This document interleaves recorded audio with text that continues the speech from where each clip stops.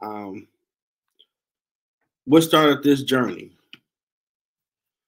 This goes back to when I was working as custodian at Wayne State during midnights, and lunchtime was 2 in the morning. So a lot of nights, know in the old main building, you got if you ain't on the phone with someone, you got your thoughts and try to talk with God. And at this point, I had been dropped out of school, college for going on the second year.